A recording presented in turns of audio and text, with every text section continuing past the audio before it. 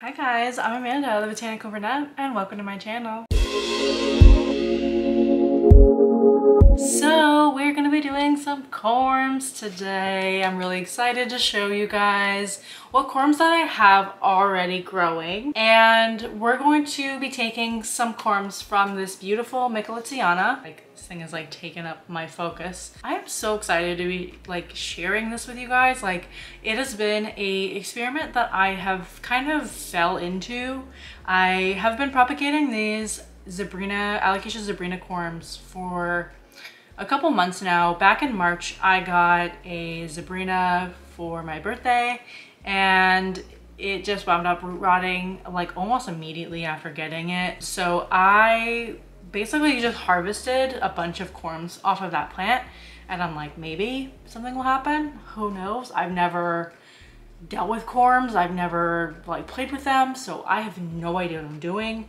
And I've had some mild success, so I'm ready to share with you guys how I'm doing it. Also, we're gonna take some corms from this Alocasia, so I will be able to kind of show you basically my process, how I take corms, and basically how to grow new Alocasia plants from a little corm. I'll also go into basically what a corm is, in case you guys are having no idea what a corm is, and I'll kind of go into a little bit of Alocasia care and what I've been doing. I'll also let you know what's going on with this mother plant. This mother plant has just been a little bit of a hassle for me, so we're gonna harvest some corms just in case we lose her. And at the end of this video, I'm gonna be giving you guys an update on my health, so if you guys are wanting to stick around for that and just kind of hear about what's been going on with me, go ahead and stick around. I don't have a lot to share, but if you want to stick to the end of this video, I will just give you guys some updates on basically what I've been doing and just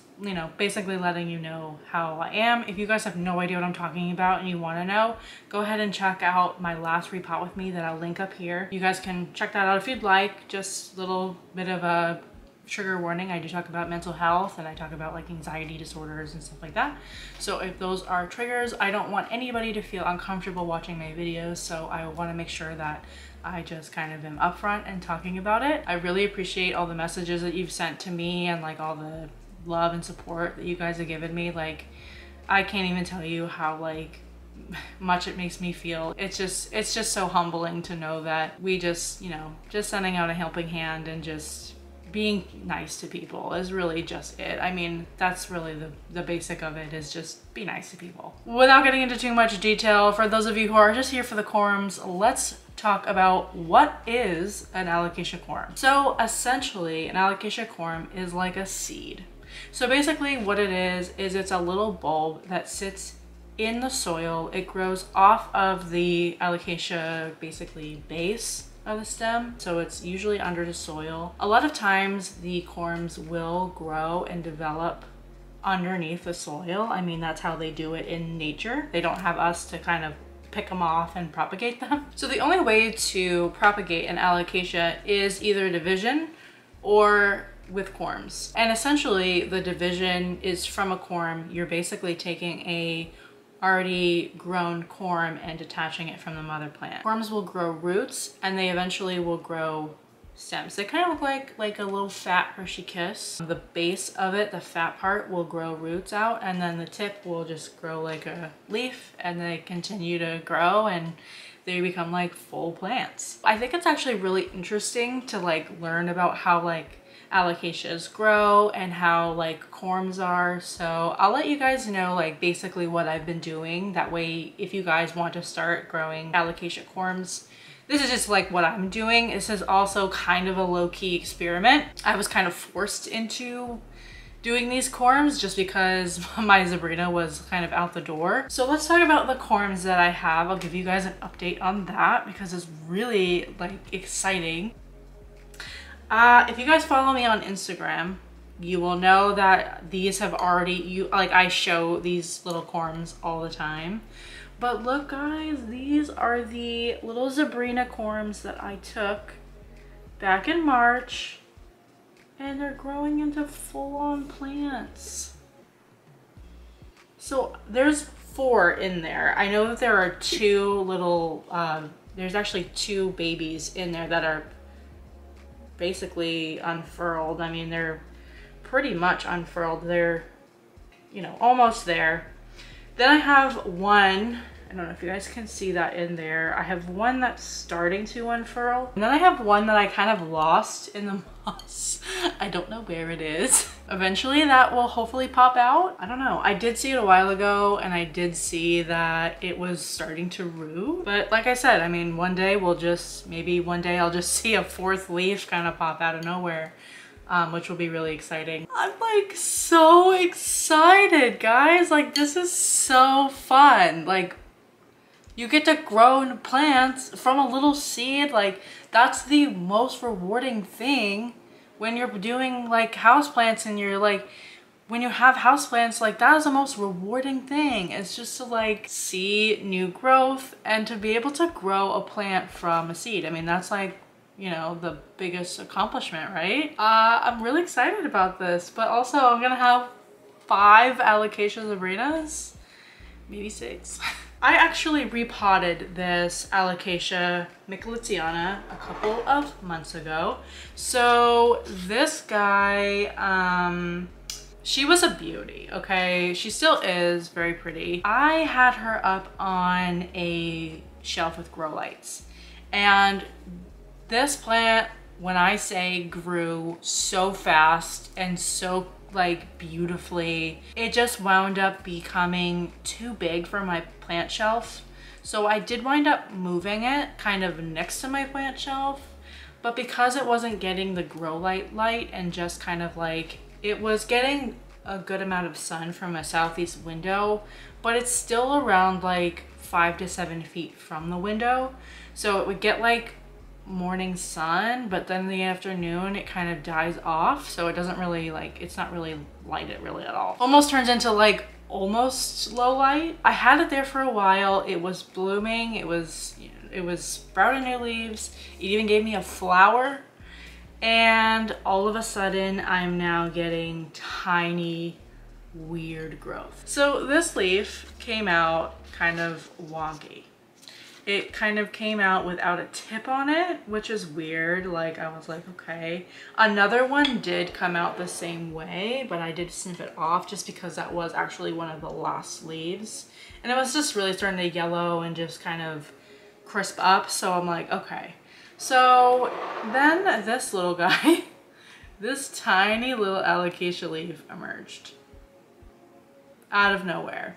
After the flower, so this came up after the flower, so I was like, okay, what's going on here? I am thinking that this alocasia has gone maybe mildly dormant. I actually now moved it into my southeast facing window, but it's about now like 3 feet from the window, so it's still gonna get a lot brighter light during the day. I mean, that's basically where most of my like plants are. It's where my monsteras are. It's where my variegated plants are, just because it gets good bright morning sun and then it gets like good medium bright light in the afternoon to evening. I hope that it's going to be better there. It's also right next to a humidifier, so it's going to be, you know, it's going to get a lot of good humidity, so hopefully that will just bring it back. I do see, let me show you guys. The back of this little leaf though has a big, like,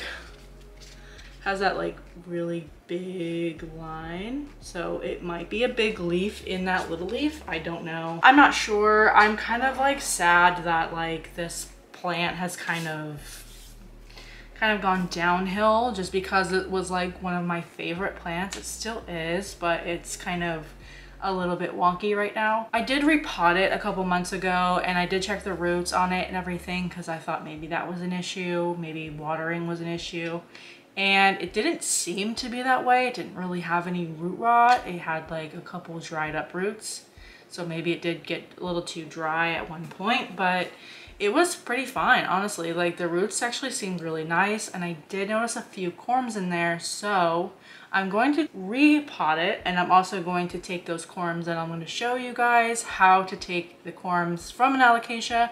That way you guys can do it at home. Let's start doing that. Let's take some corms. But before we do that, I forgot, I actually have an Alocasia corm that I have been growing in my propagation box. When I did repot this Micholitziana originally, I did take one corm, and you guys can probably see all those roots.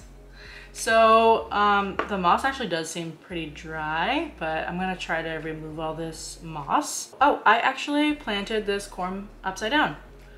Cool, great. So there was already a leaf like forming, but the roots are going up. All right, well, we're gonna have to put this in the right way, but I also wanted to make sure, you know, I was doing an okay job with this before I showed you guys what I'm doing. Here is this Micholitziana corm that I have going. So you guys can see right there, oop, move out of the way, this little hook thing coming out of it. That's a new leaf. So eventually that's going to be a leaf that unfurls. I'm like so excited seeing this, and I'm such a dummy. I didn't realize that I planted the corm upside down. So that's why all the roots are going straight up. Which is kind of funny, but yeah, we'll fix that. We'll fix that when we do the rest of it. But I wanted to put this with the rest of them. I don't know how many are in there. I didn't really count when I did it, but yeah, we'll see. And hopefully I have a big enough jar to get this done. Let me stop rambling and let's get into it. Let's take this out of the pot and let's harvest some corms from this Micholitziana. As I like to do, I have my beer box, my little repot beer box. I know I need to get a repot mat. I have my bucket to put the soil in, and I have the old jar with my Micholitziana corm, which I will put that in there right now before I lose him. And then I have this new one, which is a little bit wider. I have another one that's like bigger if I need it, but I think this should be fine. You can also kind of stack them together. That's kind of what I did with the Zebrina, so I think that should be fine. Let's take this plant out of the pot. It shouldn't be hard because, like I said, it was only like, oop, I need to move my coffee. It wasn't that long ago that I had already potted this up, so I should be able to get this unpotted pretty nicely. Shouldn't be too hard to get out. I also wanted to make sure, so I did lose, like, I mean, I've had this plant forever, and the stem on it got so long that I actually planted it deeper into the pot. That way the stem will actually eventually grow out roots. So that will be kind of nice if it starts to do that. That way it has a little bit more rooting. You know, it has a little bit more roots to kind of keep it stable.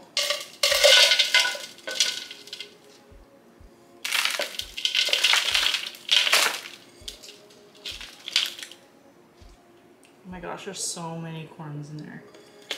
And you guys can see, so exactly what I said. You see those roots that are growing in? So there's all those roots that are growing in on that stem. I mean, I'm telling you, like, it was planted to here, and I was like, that whole stem, like, doesn't need to be like that. So I planted it in, and now we have all of those roots that are growing in. So if you have a Alocasia that's having, like, really long, like, stem, you can do the same thing and just plant it a little bit in a deeper pot. Totally fine.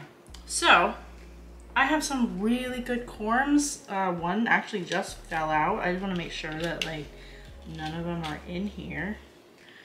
But I just had one. So you're gonna see, they're gonna look like this. Ugly, little brown, like whatever. This one I hope isn't rotted. No, it feels fine. As long as they feel firm, you'll kind of want to squeeze it. If it feels firm, then it's good. So I'm gonna put that aside, and I'm gonna show you in a minute how to clean them. So let me put this aside as well so I can show you kind of what they look like on an Alocasia. And they're kind of falling off. I just have another one that I just fell off. So when you pull out your alocasia, it's going to be attached to like the main part of the stem. So I have one like right here. So this corm right here, let me pull the soil off of this so you can see like how it's attached and everything. It eventually just grows off of the stem. So it's like not light enough. It like kind of grows off the stem like this. So there's this long stem. So you can kind of cut it off there. You can pull it off there. I kind of just pull it off. I know that I'm not very gentle with my plants. I should be a little bit more gentle. And I'm just gonna feel around and see if there's any more corms, which I don't see anymore. Totally fine. All right, so I don't want to mess with the root ball too much anyway either, because I don't want the alocasia to like go into like more shock than it probably already is. So I'm just gonna kind of put it back in there. I don't see any more corms. Yeah, I don't see anything else. So we'll put this back in the pot. I need to learn how to use I never use the potting box. Like I need to like use it. I always like try to not use it. Like, but I guess it doesn't really matter because I'm so messy anyway. I get soil all over the place when I do these videos.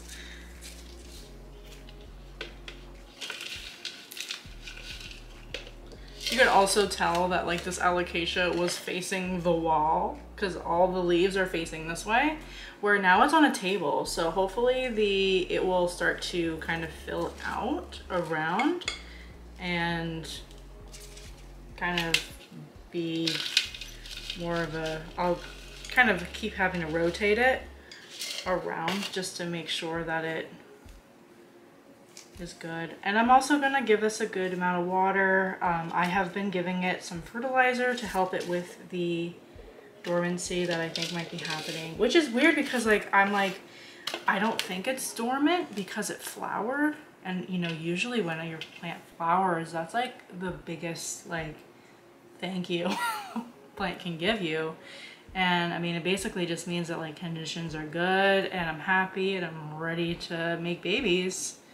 And I just like, I don't know, it just all of a sudden just stopped growing fuller growth and stuff like that.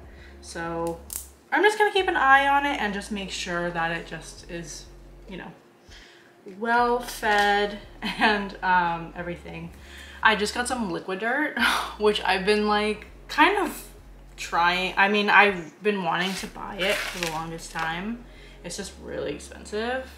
And I've been kind of learning how to use that. And apparently it's like amazing for alocasias because it's organic and it won't like cause fertilizer burn or anything like that. I know it's not a fertilizer. It's actually just like a plant food like nutrient, but coupled with the fertilizer, I'm hoping that that will wake this plant up. And, you know, with also the, you know, just the conditions are going to be even better for this alocasia, I think. So hopefully, keep your fingers crossed for me that it will be fine because I love this plant and I don't want it to die. But if it winds up going, then it goes. So these corms are, you can plant them just how they are.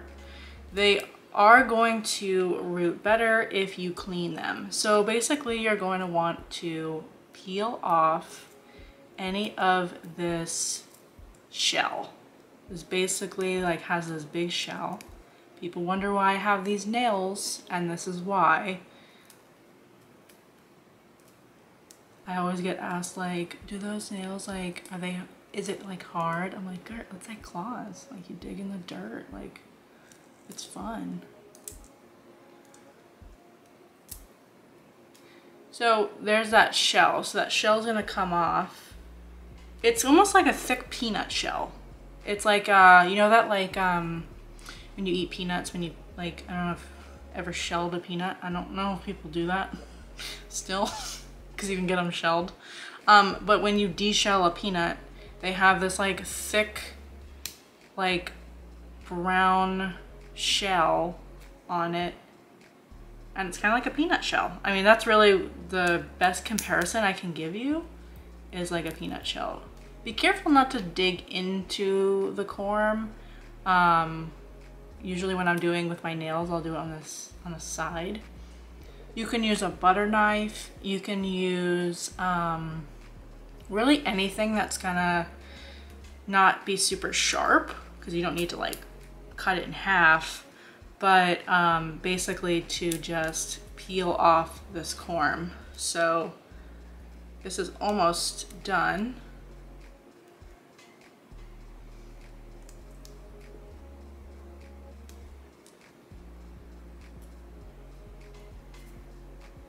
All right, so this corm is peeled.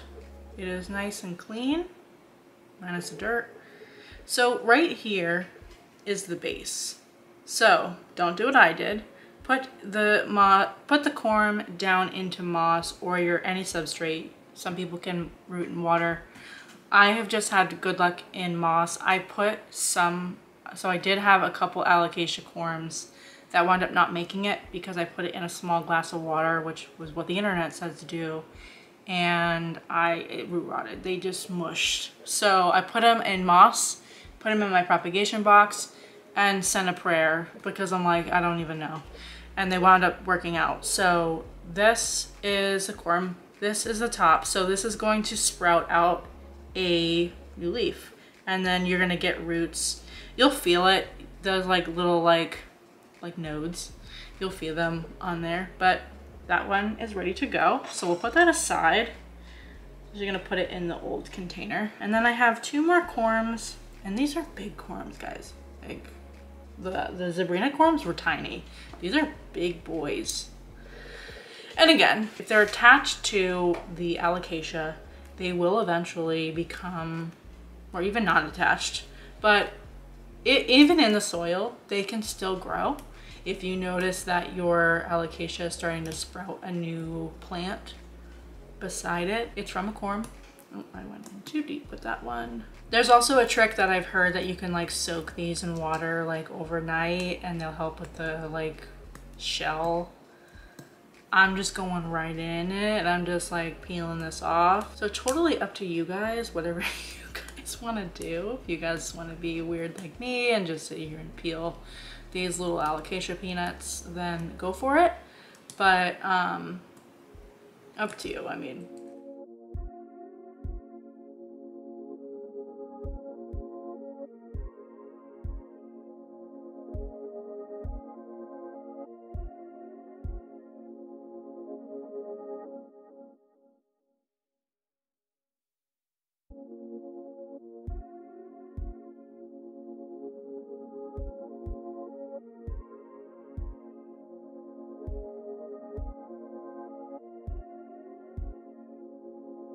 So this corm is not coming off. Like the shell is like really hard to come off.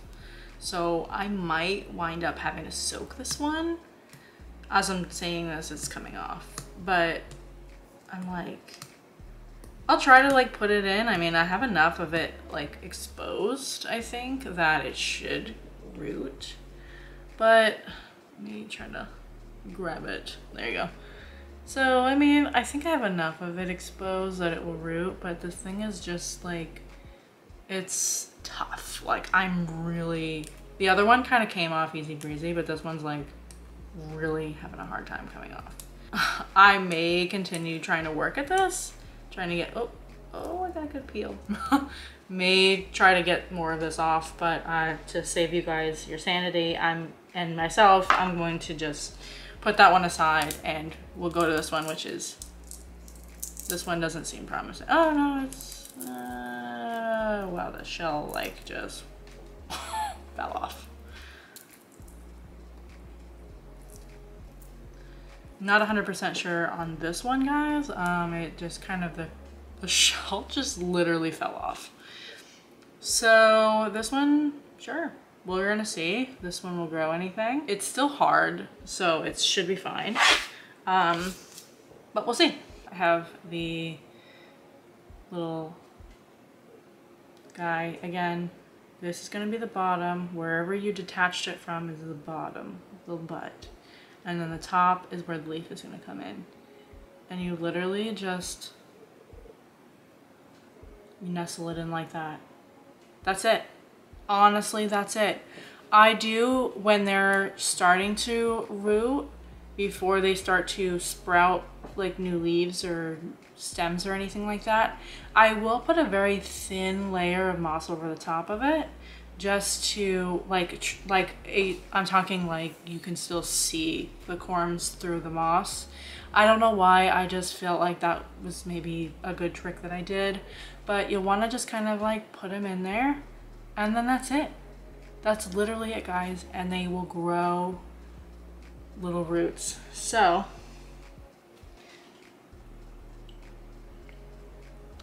because these are kind of fat, I'm actually going to keep that other corm in there by itself in the other one.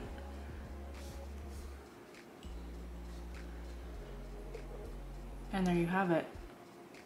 So you'll see like all of the little buds are on top. So you want to make sure that you do that correctly and not like me. But if you do it backwards, when you check on it, you'll realize that the leaf is going the other way, and that's totally fine. But that's it, guys. You can cover it over with saran wrap. You can put it in a propagation box. You can put it in a terrarium. Really, whatever is going to keep the moss moist. I have a cute little propagation box that I'm going to put this in, which will be in my next video. So you guys will see like my propagation box and like how to and stuff like that. So, but yeah, that is it, guys. That is my cute little like corms. And then I'm just going to basically off camera, I'm going to have to re-moisten this moss and then plant the little Alocasia corm in there correctly. Make sure I put it in there, you know, the right side. For like maintaining these, you just want to make sure that they stay moist. Re-moistening the moss when it gets dried is probably key. Just making sure that you just kind of keep up and just make sure that it stays moist. Once these start to grow, so say you put this in a jar like I have and you put saran wrap over it, once they start to grow, I would suggest, because it's what I've been doing, is to put it in a jar like I have my Alocasia Zebrinas in, because it's going to give it enough room for them to grow new leaves until they're ready for soil. I'm nervous to put my Zebrinas in soil. I want them to have at least 2 leaves on each plant to just make sure that they're really rooted and they're really like ready to go. It's not as a harsh transition from moss to soil, so that will be okay, but I've just been having kind of a harder time with my Zebrinas, rooting and not rooting and root rotting and stuff like that. So I just wanted to just make sure that they're fully rooted, they're fully ready to go. I will be doing an update video, so I'll be doing a video to show you guys the progress of these corms. And also I will do a video of how to repot them when it comes to that time. I'll probably wind up repotting my Alocasia Zebrinas before that, or I might just wait and do them all together when they're ready. Follow me on Instagram. I'll be showing them off on stories here and there. So if you don't follow me on there, if you want to check those out. And I have these 4 corms that are going to be Alocasia Friducks. Like that seems really fun. Like I'm really excited to watch that like grow and like stuff like that. I told you guys that I would be doing a little bit of an update on my mental health and like basically what's been going on like health wise. So my health has actually been okay. After I did that video, I like had a couple bad like panic attacks here and there, but they weren't as severe as they had been. And I wound up getting my heart monitor, which was not fun. The heart monitor was just, it was more of an inconvenience than anything, but I wound up becoming allergic to the stickers on the heart monitor. So every time I would change them out, they would like burn, but it was like tolerable. But now I have like circles like all throughout my chest. It looks like I got cupping done, but I have circles throughout my chest that are kind of rashes. Like, they're not cute. So I'll be in high neck shirts and t-shirts until then. But yeah, it's just, it's been fun. I mean, I had that on for 14 days. It wasn't bad because I was able to take them off and shower, thank God. Like, if I wasn't able to shower, like I wouldn't even be doing videos. I'd be disgusting. Like, ugh. So I was luckily enough that I can take a shower, and yeah, I mean, I really, like, my mental health kind of took a turn. I mean, I feel better. I just got blood work done today. So that was not fun. I hate going to doctors. As you guys probably know, with my health situation, I hate going to see doctors. So yeah, that's pretty much it. I mean, I've just been chugging along. I haven't had, like I said, I haven't had any really bad panic attacks or really bad, like, anxiety recently. So that's good. But I know that, you know, if anything that I've learned in the last few months that I've had this is it comes in waves. So I'll have, like, good weeks and bad weeks, which again is just the you know, just the one of the biggest symptoms of having an anxiety disorder is just you have good days and bad days. That's like anything, any kind of, like, illness or whatever. So again, I want to thank you guys for reaching out and, like, just giving me your advice or yelling at me for not going to the doctor. I appreciate that. I know that it comes from, you know, a good place and not just being like, you're an idiot. But also I am. But no, I really appreciate it. I really love seeing you guys, you know, commenting on my stuff and stuff like that. So I'm really happy to see that. But that's it. That's it for today. I hope you guys all have a great day. Stay healthy. And let me see your corms. If you guys do any of these corms, I want to see them. Please tag me on Instagram. Like, I have all the socials, so if you do corms, let me know. I want to see them. I want to see how you're doing and how all these are doing, so let me know. But that's it for today. I hope you guys all have a great day and stay botanical.